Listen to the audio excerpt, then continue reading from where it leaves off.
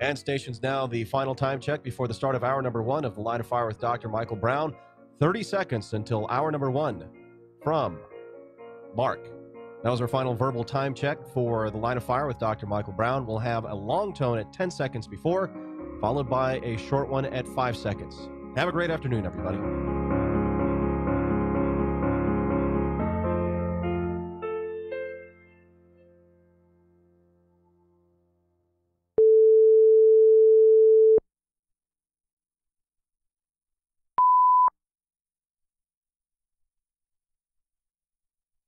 We've been warning you for a reason. It's time for The Line of Fire with your host, activist, author, international speaker, and theologian, Dr. Michael Brown, your voice of moral, cultural, and spiritual revolution.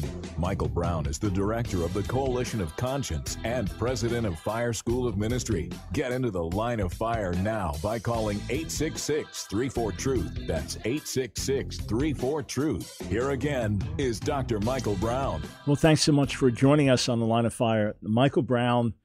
I have been sharing warnings for years now about things coming. Many of them have come to pass. I don't think you needed to be a prophet or a rocket scientist to see it, but we've documented it, we've put it out. And so I'm sounding the alarm even more clearly today about the bullying, about the silencing that is coming unless we speak up and hold our ground. All right, here's the number to call. 866-34-TRUTH, 866-34-TRUTH. If you have been bullied because of your views, you hold to conservative biblical views, you hold to conservative political views, you may just be a Trump supporter or be a Biden supporter for all I know, but I think most of the attack comes from the other side on these issues. In the workplace, social media, school, if you've been harassed, if there have been attempts to silence you, I'd love to hear from you. 866-348-7884. All right, let me give a little context here. I came to faith in Jesus as a Jewish teenager, heroin shooting, LSD using, hippie rock drummer, 16 years old, had a radical, dramatic salvation experience, got rid of drugs by God's grace overnight, and have been following the Lord ever since. So it's late 71 until now, so going on 49 years by God's grace. So I lived a crazy life for a couple of years. I mean, drugs, as much as you could take in a human body, I did it. Everything you could do, I did it. Did other crazy things, broke into a couple of houses, doctor's office with a friend just to do crazy things. So all that known, my testimony known publicly. And many years later, got to witness to a woman and told her, yeah, I broke into your house years ago. Yeah, I mean, literally happened. So that's all part of my testimony. And I was as crazy as I could be and thought I was cool in doing it. But, and obviously there were things that were ungodly, immoral in my life. But in terms of sexual brokenness, homosexuality, gender confusion, that was never part of the issues in my life. So I never had a particular burden to reach people who struggled with homosexuality, never had that as a focus in terms of what was happening in the society. I preached holiness to this day. My whole life preached holiness, seek to live a life pleasing to the Lord. But I was preaching in terms of heterosexual issues, lust and adultery and temptation and pornography, and just not thinking about homosexual issues. If it was part of my story, it would be part of my story. It's not. But beginning in 2004, God started to really burden me about LGBT activism. Please hear me. I would not have been speaking about this and writing about this through the years if it was just a matter of what people did in private and sins they committed and choices that they made and relationships they had. I would talk to them like any other person that needed the Lord and tell them in the Lord there's a better way and the need to turn to Him. All right? I would not have made an issue of this or made a fuss about this if not for the very real and public agenda that has transformed our nation for the worse in these last 20 years or so. I wrote a little bit, talked about it a little bit. If you'll go through all of my writings prior to 2011, when I first wrote a major book on it, you'll see maybe all the stuff I said about homosexuality, maybe a full page and a half. That was in 19 books and other writings, okay? So it's only by God burdening me about these things that I began to talk about LGBTQ activism. And then once I began to talk about the activism, God began to burden me for the people. So the way it's on my heart, the way the Lord spoke it to me was reach out and resist. Reach out to the people with compassion. Resist the agenda with courage. And obviously you need compassion in reaching out because people feel hurt and rejected. They feel rejected by the church, often rejected by their family.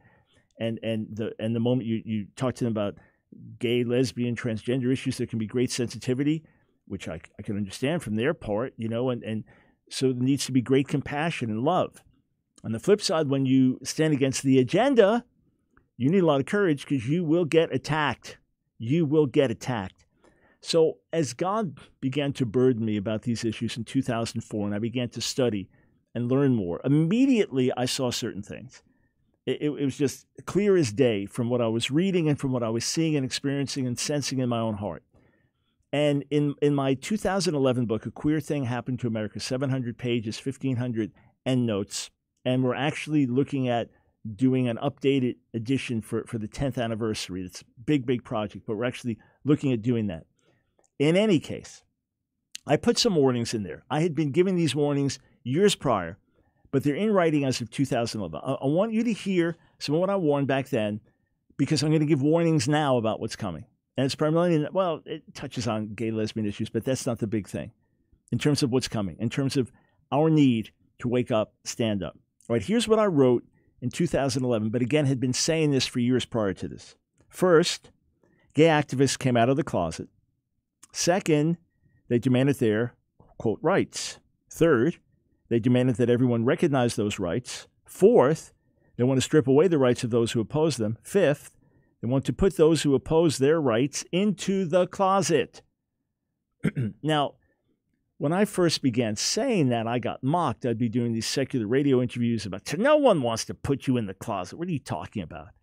But then, not long after that, a few years later, people began saying, bigots like you belong in the closet. I was on one Christian TV show, and I mentioned that an attorney friend of mine said, let's take it one step further. Gay activists used to be put in jail for standing up. We're going to get put in jail for standing up. When I said that, I said, here's what a friend said. I got mocked, articles written, online, shows mocking me and all this. And sure enough, it's happened. It's happened. Check out Kim Davis, among others. And the thing is, when she was jailed for refusing to issue the same-sex marriage license as per the judge's order, and there was no reason for the judge to do that. There are plenty of other ways things could have been done. Could have been done better, and religious exemptions in Kentucky and all of that. Never should have happened. But when she stood firm based on her conscience, there was national uproar. Yeah, she calling her ISIS, and she deserves to be in jail. The very people tell me it's never going to happen. They're cheering this on. Well, you see, she deserves it. So here's the point. From the gay activist perspective, hey, they just want equality. They just want to live their lives. They want to be equal Americans. My relationship with my wife, Nancy, is valid. Why isn't their relationship with their partner valid? If I can be out and proud, in any situation with my heterosexual wife, and here we are, a heterosexual couple, and it's perfectly acceptable. It should be the same, just as acceptable for a homosexual couple. I understand from their perspective, they felt it was equality, quote, tolerance. But the reality is that it's an agenda that wants to put all opposing views in the closet. I mean, and now we're having consistent cases with pastors, church leaders who have lost their standing, who have had to resign from denominations or whatever because of shifts, and basically you cannot oppose the agenda. All right, I wrote more. Here's what I wrote. Whereas homosexuality was once considered a pathological disorder, from here on, those who do not affirm homosexuality will be deemed homophobic, perhaps themselves suffering from a pathological disorder. Whereas gay sexual behavior was once considered morally wrong, from here on, public condemnation or even public criticism of that behavior will be considered morally wrong. Did I tell you or did I tell you? Whereas identifying as transgender was once considered abnormal by society, causing one to be marginalized, from here on, those who do not accept transgenderism will be considered abnormal and will be marginalized. Hey, look, friends, you have J.K. Rowling, J.K. Rowling, author of the Harry Potter books, so one of the best-selling authors of all time. And because she took issue with the statement that people menstruate, said, no, women menstruate. People don't, women do. She's getting blacklisted, and opposed and maligned, and people that were part of the same literary agency resigning. No, we can't be part of this. It's crazy. You have Germaine Greer, famous feminist. She would disagree with me on point after point after point after point after point. She goes to speak at the University of Cardiff in Wales, and there's protest because she does not say that a transgender woman is really a woman. In other words, a man who identifies as a woman. She says this person's not really a woman. And they try to block her from speaking on campus. This is how extreme it gets. Okay, I wrote more back in 2011. Here's what I said. From here on, embracing diversity refers to embracing all kinds of sexual orientation, homosexual expression, and gender identification, but rejects every kind of religious or moral conviction that does not embrace these orientations, expressions, and identifications. From here on, tolerance refers to the complete acceptance of GLBT, that's the order they used to use then, lifestyles and ideology in the family, in the workplace, in education, in media, and religion, while at the same time refusing to tolerate any view that is contrary. From here on, inclusion refers to working with, supporting, sponsoring, and encouraging gay events, gay goals, while at the same time systematically refusing to work with and excluding anyone who is not in harmony with these events and goals. From here on, hate refers to any attitude, thought, or word that differs with the gay agenda, while gays are virtually exempt from the charge of hate speech, no matter how vile and incendiary the rhetoric, since they are always the perceived victims and never the victimizers. One woman, I believe another author, but she wrote a letter in support of J.K. Rowling, and in the name of inclusion was dismissed. Whatever position she had, whatever she was doing, she was dismissed in the name of inclusion. Years ago, I wrote to a company encouraging them not to participate in a controversial event. I said, why don't you just stay neutral in the culture wars? You're a secular company. We're not asking you to put Bibles in your store, but why not stay neutral in the culture wars? And you know what the response was? Well, we're standing with all the members of our community, and we're inclusive. I said, okay, great. Would you sponsor an event we're doing? It's a pro-family event, et cetera, et cetera. They wrote back, said, no, we will not work with you because we are inclusive. Talk about double talk. This was years back. Double speak, double talk. That's the meaning of tolerance, diversity, inclusion. It's the exact opposite, friends. But listen, this is just the preliminaries. Where we are today, this is mild. This is minor. What is coming down the pike now, what's already here and about to accelerate, is more intense than you can imagine. And if we don't speak up and stand for what is right today and hold to our convictions in the public square, I said it many times before, I'll say it again, we're going to have to apologize to our kids and our grandkids, starting quickly.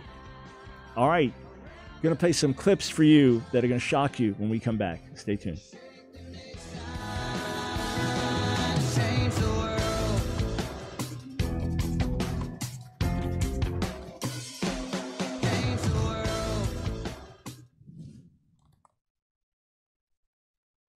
So what about the black Hebrew Israelites, or as they sometimes call themselves, the Hebrew Israelites? Are they a dangerous cult? Oh, yes, absolutely. You might have some who are very mild in their views, who simply believe that as blacks, that they are the original descendants of Israel, and they preach salvation through Jesus like anyone else. Okay, that's fine. But the ones that you find on the street corners, the ones that you find aggressively putting forth their message, they are full of hostility, they are full of hatred, they are bigoted, they are Jew haters. In other words, someone like me, they claim that we are the manifestation of Satan, that the white man is the manifestation of Satan. Many of them do not preach the Jesus of the Scripture in any real respect. They preach a cult figure, Yeshua, or whatever name they give to him. And they would say that basically all blacks are the original descendants of Israel. So are there black Jews? Yes, absolutely. Like there are white Jews. Are there black Israelites? Yes, just like there are white Israelites. But are all blacks the descendants of the people of Israel? No, of course not. Categorically not. That is not so. That's part of their false teaching. Many of them are thoroughly legalistic in their teaching and then add in other customs. They are a cult. They are dangerous. They're spreading. Here's what Paul wrote in 2 Corinthians, the 11th chapter. He had this concern. He said this, if someone comes and proclaims another Jesus than the one we proclaimed, or if you receive a different spirit from the one you received, or if you accept a different gospel from the one you accepted, you put up with it readily enough. There is something happening now with the Hebrew Israelites, with the black Hebrew Israelites, especially in inner cities, especially in different African-American communities in America, where they are gaining more and more following. But because they bring people into bondage, not freedom, because they practice hate and promote hate rather than love, because they preach another Jesus, when we bring the real message of truth and liberty and salvation through the Messiah, not through a white Jesus, but through the biblical Messiah, they'll find liberty. It's The Line of Fire with your host, Dr. Michael Brown. Get into the Line of Fire now by calling 866-34-TRUTH. Here again is Dr. Michael Brown. I don't know if you've heard the latest, but Facebook is banning ads that talk about change possibility for those with unwanted same-sex attraction. They call it conversion therapy. But if you're a same-sex attracted person and say, you know, I want to get to the root of this, I'm not happy with this, I'd like to be in a heterosexual relationship either for biblical reasons or moral reasons or social reasons or whatever, they're blocking that. And I'm in a chain now, e-chain of different groups involved with this, conservative activists and others, and they're telling me, yeah, my Facebook page just got blocked. Yeah, these are ministries, organizations. Yeah, my Facebook page just got taken down. Yeah, and it's completely outrageous. It's completely outrageous. And, well, you shouldn't torture children. No, I'm not torturing children. We don't believe in shock treatment. Of course we don't believe in shock treatment. Correct. We believe in sitting and talking with people and helping them get to the root of issues in their own lives. It's called counseling with professional counselors. In state after state across America now, it's illegal for minors to go with unwanted same-sex attraction. Let's just say you're a 17-year-old girl. God forbid, let's say there's your situation. You were sexually abused by a neighbor for years. Family didn't know about it. You were afraid to tell from the ages of 8 to 11. But you kind of became repulsed by men because it was a guy abusing you. And as you started to develop sexually and emotionally and come into puberty and all that, you just didn't want to be around men and then found more comfort in women. And then it's like, I don't want this. I don't want this. I want to be married and have kids and so on. And you tell your mom and dad, and they say, well, look, we don't know how to help. This is a deep thing. Let's get counseling for you. And you look up in your state, okay, you want professional Christian counseling? Oh, that's illegal. What an outrage. Outrage. California last year almost passed a bill that would make it illegal for anyone of any age to get counseling. Gender identity confusion, same thing. I mean, it's completely outrageous. Censorship, nothing less than that. And in New York did the same thing, illegal for anybody. An Orthodox Jewish counselor went to court over this with the help of the Alliance Defending Freedom, and overnight, boom, New York reversed itself. I thought, what in the world happened? Well, what happened was, in this case, just the fruit of good appointees by President Trump, the court that this would have gone to had new Trump appointees whose views were known where they'd come down on this, and New York just thought, we won't fight it, we're going to lose. They just backed off. But what an outrage.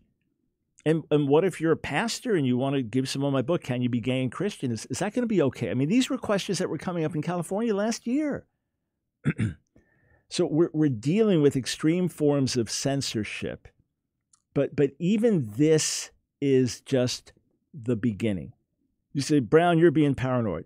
How am I being paranoid? We warned about these things years ago. They've been unfolding, happening in front of our eyes. As of this very day, they're happening.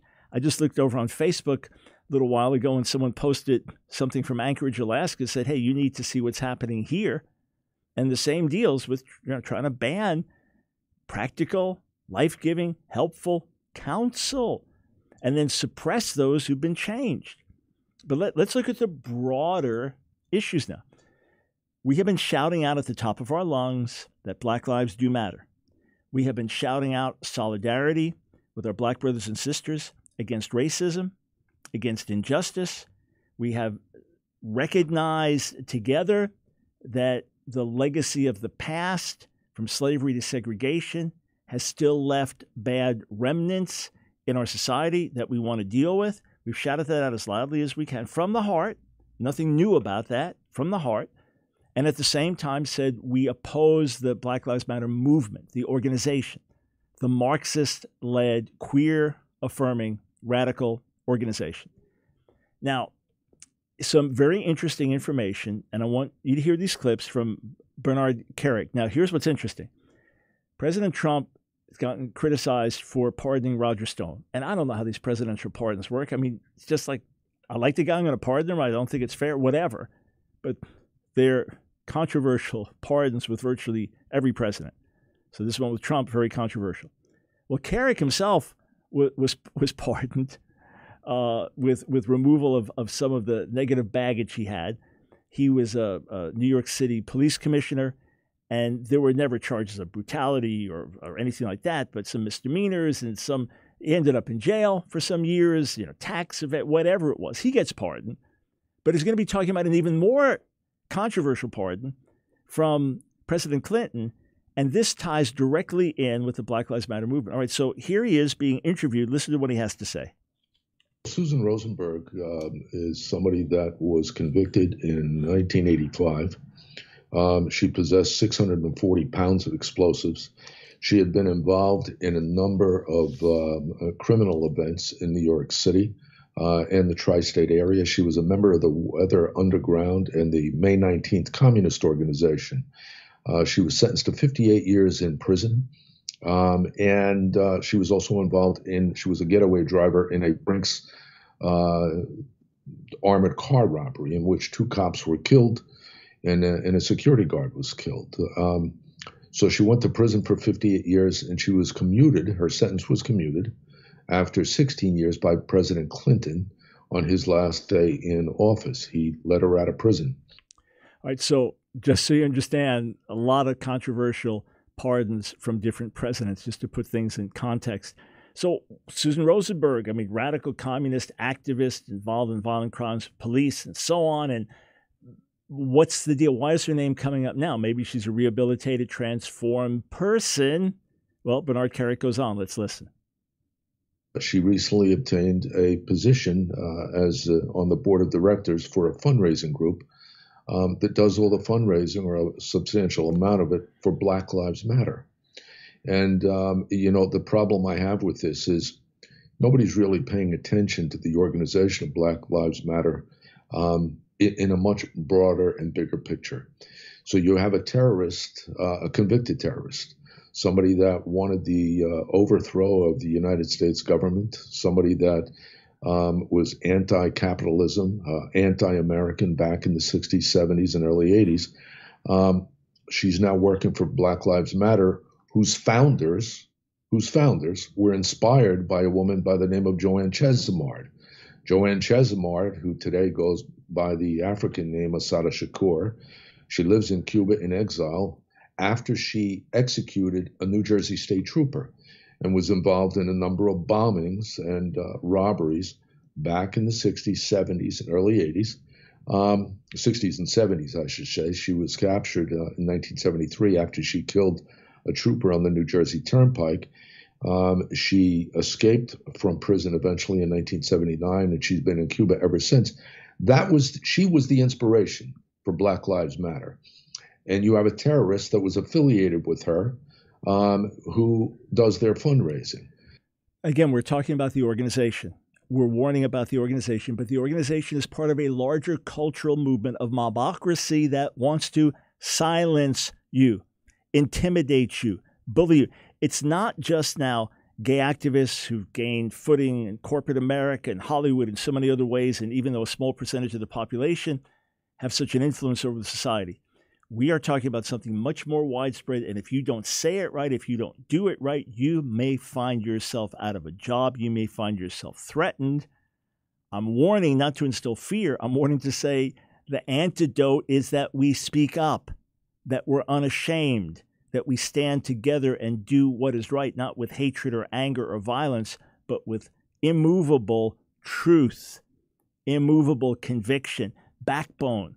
As we said for years, we need hearts of compassion, backbones of steel. All right, one more clip from Bernard Kerik. What I see is somebody that was involved in law enforcement at that time. In fact, Susan Rosenberg, when she was convicted, I actually had to escort her. I was the commander of the Passaic County SWAT team. I had to escort her to and from trial during that time. So as somebody that's been there, that lived through those times, I see history repeating itself. All right, so here's the thing. Just like things happened in the 60s, upheaval, riots, shaking, some good causes, civil rights movement rising, just like some good causes now in the midst of things. But then the chaos, the riots, the generation gap, sex, drugs, rock and roll, gay liberation, radical feminism, all these other things, Eastern religion.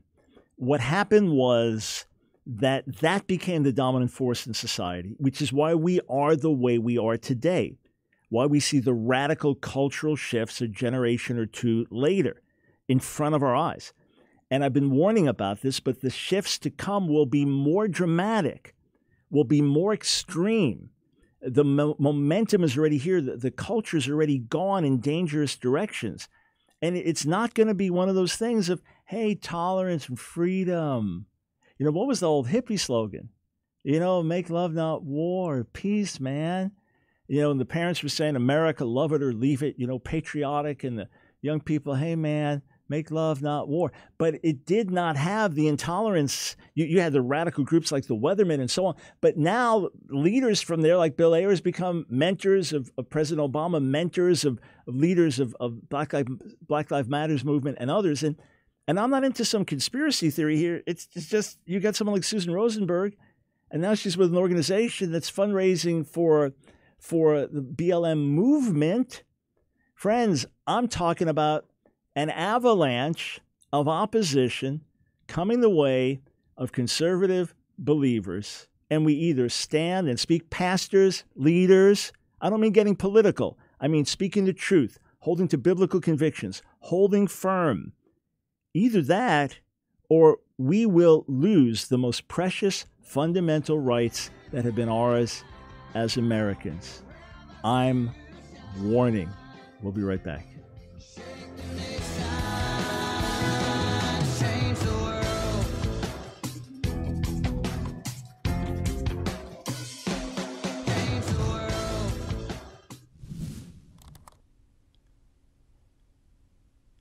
Okay, if there's one church, one body in God's sight, and if God works through local churches, that's his family, that's his body, right?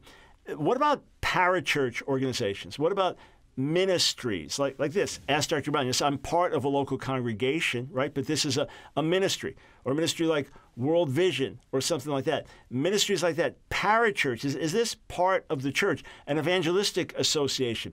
Look, Ephesians chapter 4, verse 4 says this. It's written in Ephesians 4:4. There is one body and one spirit, just as you were called to the one hope that belongs to your call.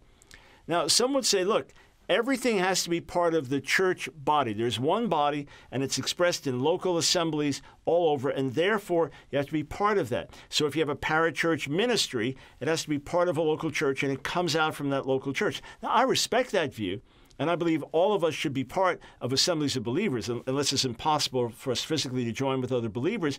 We need to find other believers, join together with them, be in fellowship together, and everyone should have a structure of authority where they themselves are submitted to authority. And if you have a ministry and organization, that's submitted to authority. But I look at this really the exact opposite. We're all part of the body. We're all part of the body, the ecclesia, the church, if we're believers. So whatever I'm doing, Ask Dr. Brown Ministries, that's just an extension of the body. The Billy Graham Evangelistic Association, Samaritan's Purse, this is just extension of the body, different expressions of the body. So individuals, I mean, what exists are individuals. And as individuals, we are all part of the Messiah's body. and we are all should be on one level or another in submission to authority. Okay, that's part of it. Every one of us in that sense under authority, under accountability. And the same thing that whatever organization you have, just like a business, you're going to have accountability there and order and structure. But this is just an expression of my calling as an individual believer, just as Samaritan's Purse is an expression of Franklin Graham's calling, or World Vision is an extension of one calling, or Youth with a Mission, extension of the calling of Lauren Cunningham, or Campus Crusade, which is now Cru, extension of the calling of Bill Bright. So this parachurch, of course, even to call it parachurch, I understand what's meant. It's not an extension of just one local church, but come on, you're not going to have every local church creating all kinds of ministries that are going to go around the world. These are going to be things that we do jointly in a larger effort, all as part of the body, because there's only one body. So I think we're looking at this wrong. I think we need to look at everything as coming out of the one body, and as individuals, we're all part of local assemblies meeting with other believers. To me, pretty basic and simple.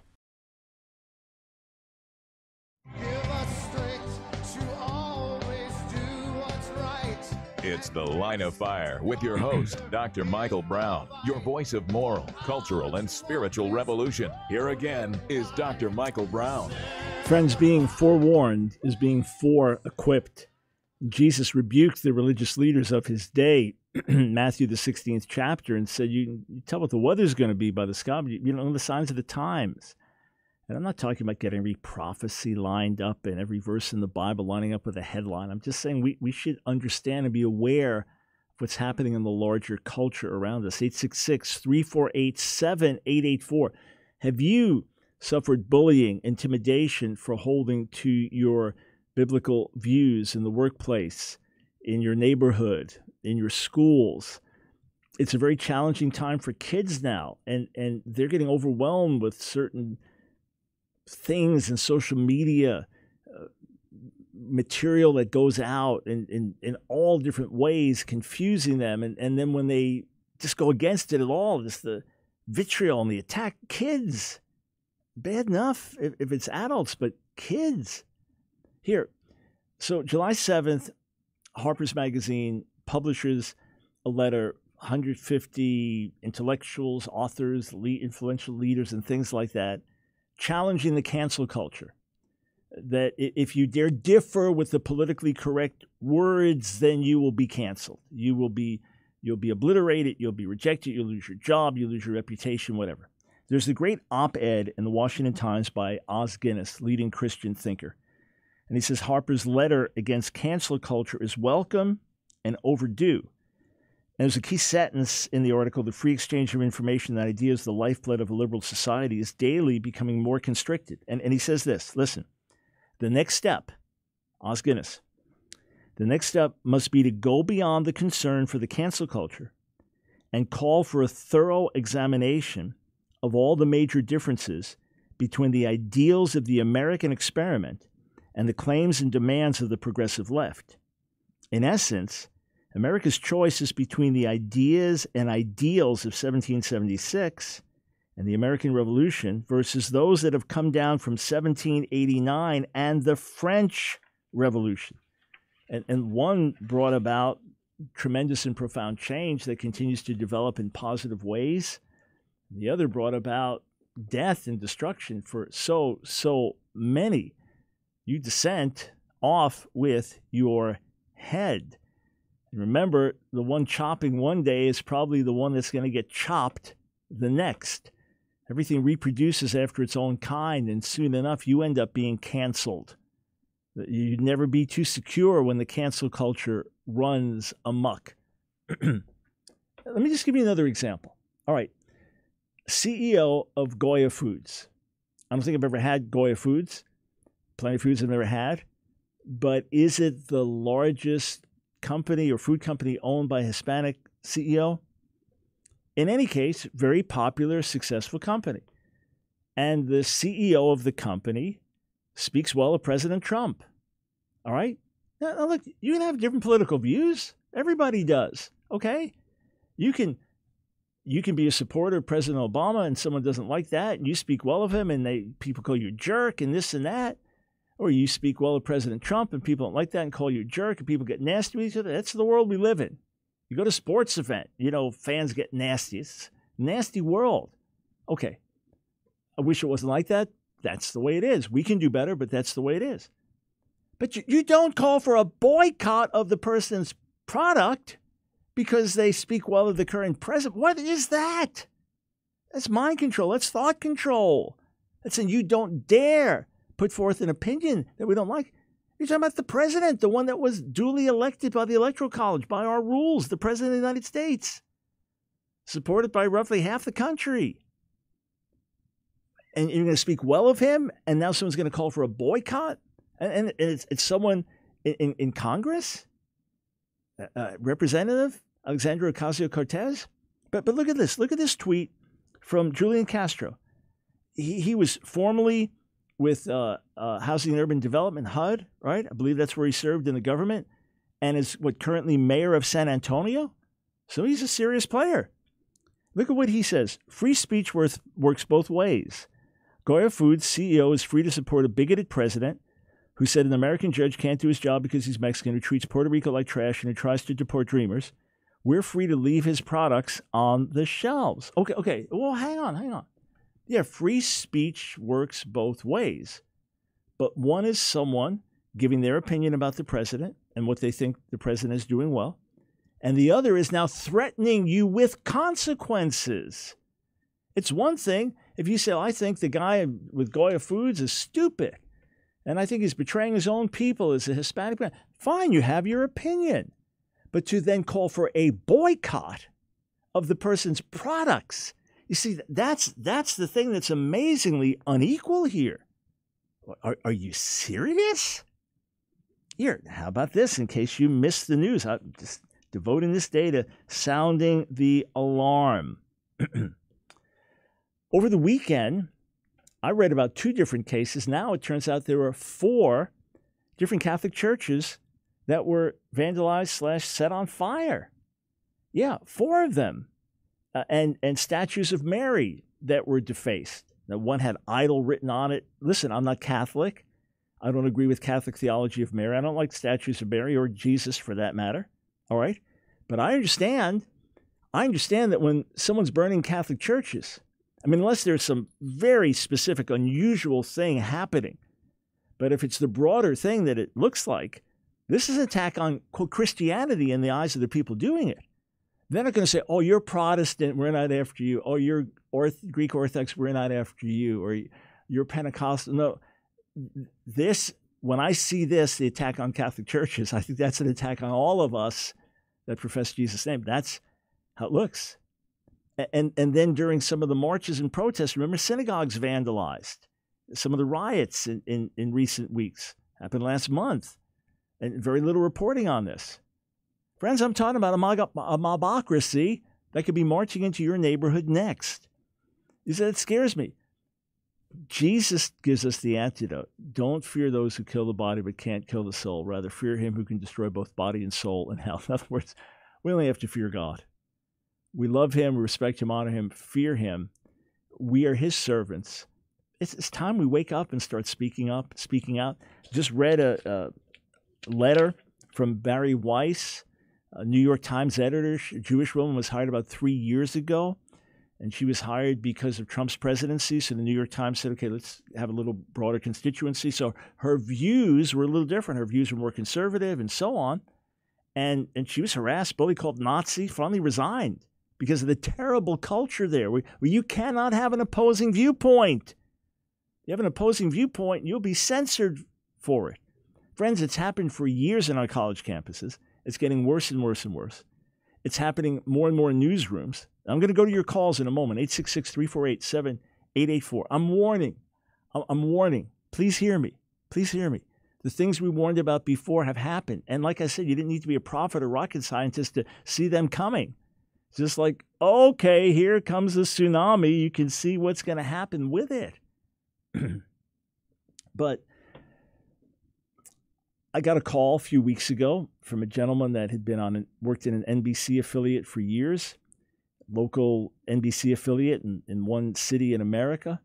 He was the only conservative Christian there in well over 20 employees working in his department. And now listen, I'm not primarily talking about speaking up for Trump. That is not my issue. I'm talking about speaking up for Jesus, speaking up for biblical values. I'm illustrating some things with Trump to show you the culture, okay? He said that there was a news report that was up about Trump that was blatantly false. He then went to the production manager, whoever it was, and said, hey, how come I'm not pulling that story? It's been proven false. He said, the guy said to him, my job is not to report truth. My job is to get rid of Trump. You say, crazy, why should I believe that guy? Well, I just talked to someone who worked with CBS affiliate in another state. He said, I had to get out. We were on the phone talking. He said, I had to get out. He said, I'm working in a different realm. He said, but the hostility against Trump there was so intense. There was no pretense of even trying to tell the truth. It was get rid of the man. Now, that's Trump. I understand. Trump is not Jesus. Trump is not Bible. I understand that. I'm just saying that is the same type of environment that others have spoken of, holding to biblical values. It has been there for years. It is growing. But now that it has turned into a Marxist mobocracy, it's real danger. So, hey, if you appreciate my voice and how we are here speaking without fail, without compromise, addressing the issues, by God's grace, regardless of cost or consequence, and yes, we get censored, and yes, we get blocked, and you keep hearing about our YouTube videos getting restricted. We've had to fight many battles, and thankfully, Facebook ended up backing us on key things, and YouTube approving videos, but then restricting other things, and so the battle continues. We do our best to speak the truth in love, in wisdom, in non-inflammatory ways, but to get the message out. And we don't mind the mockery and the attack and the lies and the death wishes and the death threats. It's my calling. I'm called to be a lightning rod. If I can draw some of that heat away from you, so be it. But you can help by praying for us. You can help by sharing the broadcast with others. You can help right now on Facebook. If you're watching on Facebook, click on the donate button there. If you're watching on YouTube, click on the $sign beneath YouTube there. You're helping us directly beneath the chat box there. You can go to our website, askdrbrown.org, askdrbrown.org. Click on donate to stand with us. Friends, here's what it's like. You guys are like the bow and pulling it back. You need strength to do that. That's a task. And then I'm like the arrow. It gets shot out, and my head is like the tip of that arrow. So I don't mind the impact and all of that. That's my calling. But I can go further with more power with your help backing it. So let's do this together. Jesus said, what you're told in secret, shout from the rooftops. Oh, he doesn't mean gossip. He means, hey, I'm sharing truth with you. All right, I'm just here with you, my disciples. I'm in a closed room or in this field here in this desolate area, and I'm telling you truth.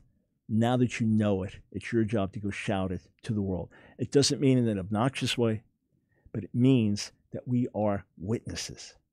Can we count on you in the workplace, in your social media platforms, in your neighborhood, in your own family? Not to be nasty, not to be self-righteous, not to be mean-spirited, but without shame and without apology, say, hey, here's what I believe. I believe God's ways are best. Hey, here's where I stand, and here are the reasons for it. And you can hate me. I'm going to love you back. You can spit at me. I'm going to smile at you. But I'm not moving. I'm not moving from my position. And I'm going to take my stand. Let's do it, friends. Times are urgent. All right, straight to the phones when we come back.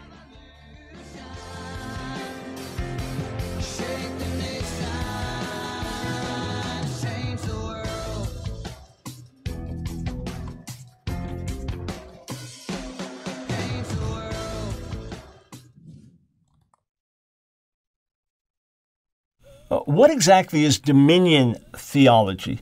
Well, it's understood in a couple of different ways, and in the first way, I categorically reject it. The second way, I differ with it. In Genesis chapter 1, God gives this commission at creation. God blessed Adam, speaking of Adam, representing Adam and Eve, God said to them, "Be fruitful and multiply and fill the earth and subdue it and have dominion over the fish of the sea and over the birds of the heavens and over every living thing that moves on the earth." And it is believed that this commission now makes its way into the New Testament with the Great Commission, go into all the world and make disciples of the nations, and that it is the role of the church to take over, that it is the role of the church to take dominion over society, over government, over media, over entertainment, over education. It is the role of the church to take over. I reject that. I reject that theology. I do not find that in harmony with the preaching of the Bible or the teaching of the New Testament specifically. I reject dominion theology in that regard. I believe that we have spiritual dominion in Jesus over demonic powers. I believe in Jesus we have spiritual dominion over sin in our lives. But no, we do not take over the world. We usher in the return of Jesus through the preaching of the gospel, and he sets up his kingdom and rules and reigns. Now, there are others who are post-millennial who have a different view, that they believe through the preaching of the gospel over a period of time that the world will then submit itself to the will of God and the whole world will become Christian, and then after that Jesus returns. People like Jonathan Edwards and Charles Finney held to post-millennial theology. Jesus comes after the millennium. I don't hold to that view personally, but I would separate that from the dominionist aspect of we're going to take over. I find that type of teaching and emphasis dangerous and something to be avoided and contrary to the spirit of the New Testament. Dr. Michael Brown, your voice of moral, cultural, and spiritual revolution. Get into the line of fire now by calling 866-34-TRUTH. Here again is Dr. Michael Brown. Thanks, friends, for joining us on the line of fire, 866-34-TRUTH. Let's go to the phone, starting in New York. Joseph, welcome to the line of fire. Thank you, Dr. Brown. I just want to start off by saying thank you for all that you do for the body of Christ. The fact that you stand strong and firm in our biblical principles and share that message through the years to just explain to people what we're all about has been tremendous, and I appreciate that. Well, thank you, sir. What I wanted to say is that right now we are facing times where censorship is at an all-time high. Recently, there was an article in the Washington Post from Governor Cuomo which stated that if you believe in pro-life, then you're just like a person who's a homophobe, a person who hates homosexuals. And that person has no place in the state of New York. I found that very interesting, very disturbing, but not unlike what has been going on in this country. I want to say that just recently, I am a pastor myself. I started a website called Religious Lives Matter. Of course, we know that all lives matter. Of course, we know that black lives matter, and we know that the unborn black child matters. Which seems to be forgotten in this whole thing of Black Lives Matters. But more importantly, religious lives matters. And we need a place to share truth without fear of retribution from those in government. Now, we know it's coming. Mm-hmm. We know that the Bible tells us it's coming. Our voices will be silenced at one point. But I just praise God that Messiah will come back and we will see vindication in our days. So just thank you for all that you're doing, Dr. Brown. I continue to pray for you and support your ministry. And I pray that you continue to be steadfast in love, sharing biblical truth. Hey, Joseph, thank you. Thank you so much for your efforts and for the kind words and prayer and support. And let me say this. I wrote an article yesterday pointing out that the term white supremacy is now being weaponized the same way that homophobe or homophobia was weaponized. So as the strategy developed a couple decades back and using the term homophobia, so if you say, I believe marriage is a man and a woman, or a kid should have a mom and a dad, that's homophobic. Or, now transphobic. I mean, these terms have been used for years and years. So the moment you have any difference with LGBTQ agenda, you're a homophobe, you're a transphobe. Now, if you have a difference of opinion, if you think Trump is a better candidate than Biden, you're a white supremacist. If you don't support every aspect of the BLM movement, you're a white supremacist. So what you gave as an example of Governor Cuomo is the same kind of thing. It's the labeling and the discrediting and discarding. Friends, when it comes your way, don't back down. But turn the thing around. I've done it to people and said, why do you sound so intolerant? you sound so judgmental and intolerant. What are you talking about? It's like, well, I share an opinion, and I turn the thing around. Someone was blasting me yesterday and telling me, you just care about black babies in the womb and you discard them afterwards and you don't care. I said, what are you talking about? It's 100% false. Where'd you ever get that idea? And he says, well, I'm not going to listen to any non-black person. And he's calling himself Christian. I said, how would you like it if I just called you non-white? What's Christian about it? Turn the thing around and push back with truth. Don't be intimidated. One of the unspoken mantras of LGBTQ activism for years has been, we will intimidate, we will manipulate until you capitulate. We have to say, we're not capitulating. We're going to love you. We're going to serve you. We're going to do everything we can to be a blessing in your life and bring you into the knowledge of the one true God, but we are not backing down or bowing down. All right, to the phones in Minnesota, Jesse, welcome to the Line of Fire. Hi, Dr. Brown. Hey. Well, okay, so my question is this. I actually live in Minnesota, and as you know, that's kind of where the riot started and everything. Yeah. There was a lot of chaos going on.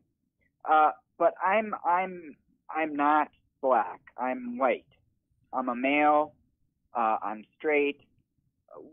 Really, the question is, what can I really do? I mean, because the moment I would try to say something, I would get blasted with, well, you can't identify and that sort of thing. Yeah, so obviously we're not trying to be anything that we're not, right?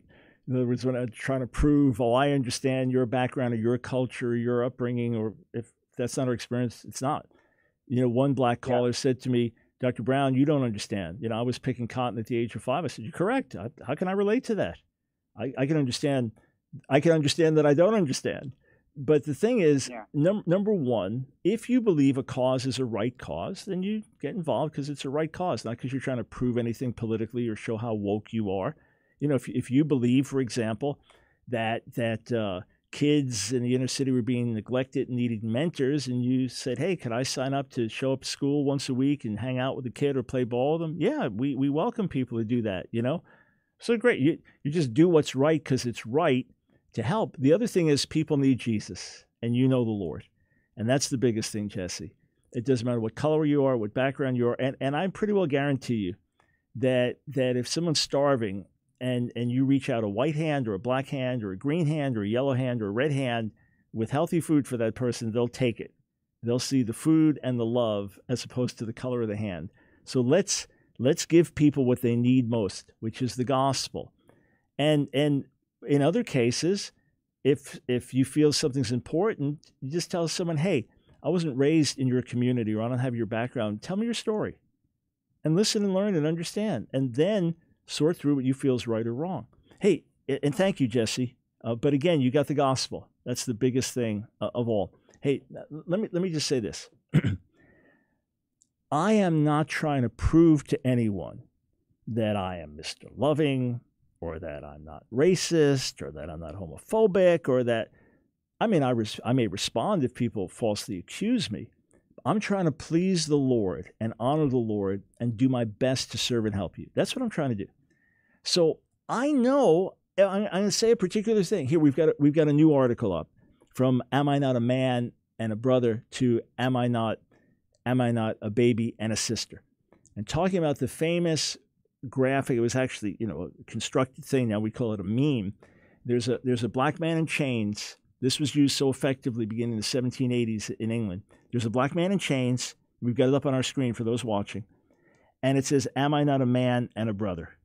So to humanize this slave, to say this is not just a person from Africa that doesn't speak the language like a brute beast. This is a fellow human being who has feelings just like you and family and desires and goals. And am I not a man and a brother?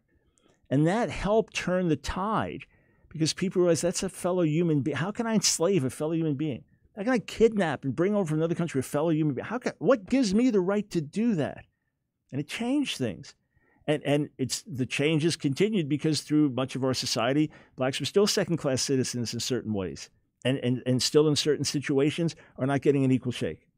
So, but the humanizing, that's the key thing, the humanizing. So I felt now that there is such an emphasis remembering the horrors of slavery better than maybe we've been willing to, or how far back it goes, or how deeply rooted it was, whatever. Okay, and saying, hey, if there's racism, let's expose it and deal with it. That this was a great time to say, let's remember in the midst of this that we're in the midst of another moral horror. And as bad as police brutality is, and other things are, abortion is massive. You take all causes of death, say just in the black community, because I look at this as an attack from Satan on African Americans, okay? I look at this as, abortion in general, attack on the coming generations. But because it's disproportionately high among black Americans, I'm not blaming black Americans. Everyone makes choices as accountable for God. I'm blaming the devil and society, okay? I see this as an attack by Satan on precious people with a calling of God in their lives. I've said this for years and years and years. All right. So what's the point of this? The point is that if you take every black cause of death in America, from accidents to heart disease, to pile them all up, and abortion is higher. That to me is a satanic attack against precious people, world changers, the next generation that God wants to use, getting wiped out. That's how I see it, okay? I see it as an attack on younger generation in general. But because of the disproportionate amount in black community, I see this as the devil trying to attack you and rip you off and destroy you, my black friends, brothers and sisters. So I want it, in the midst of people being stirred about this, to make a statement saying, hey, what did we learn about slavery? Am I not a man and a brother? Let's apply that to the baby in the womb. And we've got the meme, and there she is kind of swathed in pink, so you know it's a girl. Am I not a baby and a girl? Now, some might say, Dr. Brown, that's the wrong time because it's not the right time for the message. Say, I got to do what I feel is right in my heart to do. In other words, I've made my stand clear enough. I've made my heart clear enough. I've made my life clear enough. You know I'm an ally and a friend and standing with you against injustice. And you know I have a listening ear when you call and say, Dr. Brown, you missed something. You have a blind spot here. Keep speaking to me from all different perspectives and backgrounds. Keep speaking to me. I'm a lifelong learner in God. But I may say certain things differently than you'd like me to, because I have to give account to God and follow the burdens he lays on my heart. And as much as I'd like to make everybody happy, that's not going to happen. Paul said, if I yet pleased men, I wouldn't be a servant to the Messiah in Galatians 1:10. My grandson Andrew was asked to speak to his entire Christian school with a message via video, and the text he chose, 16 years old, Galatians 1:10. I thought, that is awesome. If I yet please men, I wouldn't be a servant of the Messiah. Friends, please God, love your neighbor as yourself. Serve whoever you can serve, but make it your ambition to please God. Do what is right. This generation needs you to take a stand. I'm warning you what's coming, friends. We can turn it around if we do what's right and if we speak up without fear.